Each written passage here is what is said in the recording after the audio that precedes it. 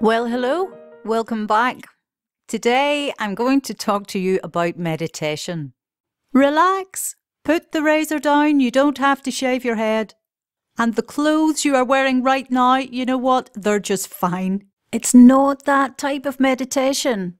But hey, you can shave your head, wear what you want, it's okay with me, but really you don't have to.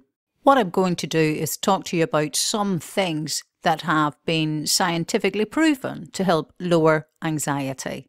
And we're going to kick off with something called mindfulness. If you've heard of mindfulness before, you've probably come across the phrase that mindfulness is paying attention to what is going on right now with no judgment. That's it. And you'd be forgiven for thinking, well, Elaine, that's brilliant, but how is it going to help me with anxiety? Well, let me tell you.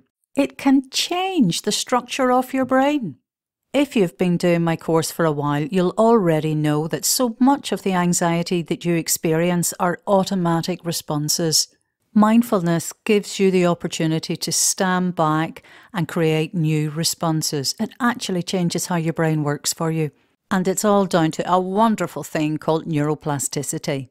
In the not too distant past, we thought whatever way your brain was wired, that really that was it, you were stuck with it.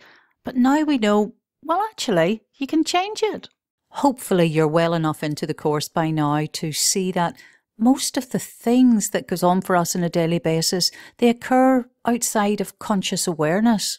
Let's say this is you and you're really fantastic at basketball.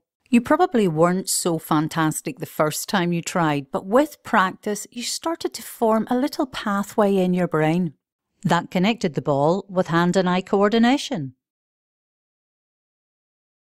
And voila! Now you're a great basketball player and you don't even have to think about it. It's automatic.